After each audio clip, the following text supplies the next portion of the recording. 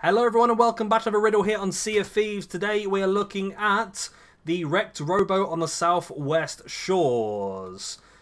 We are currently parked just here, so we're basically north, the most northern part I think, but we want to be heading down to essentially this big rock here. So we're going to jump off, we're going to walk around this beach and we're going to go to that rock. So let's do that now. So yeah, I'm going to jump off the back of the boat. I am just literally here, underneath where that rocky area is. That's the little cove in there. But we're going to go right, and we're just going to follow this all the way around. Keep following it around all the way, and you can see the rock there straight ahead of us, and you can actually see the rowboat as well. So we can keep following around, and we get to the washed up rowboat here, or the wrecked rowboat that is. We're going to stand right sort of on it or in it, and we're going to go 8 paces northeast. For me, of course, it could be very different for you, what you need to do, raise the lantern, all that sort of stuff.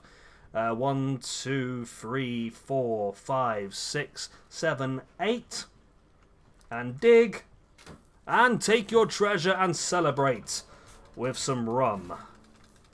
Alright, that was it. Hopefully that was useful for somebody. Of course, if it has been, hit the like, subscribe, and the other good stuff. And of course, if you're struggling with any of the riddles here on Sea of Thieves, check out the description down below for the database we're currently creating for all of these riddles.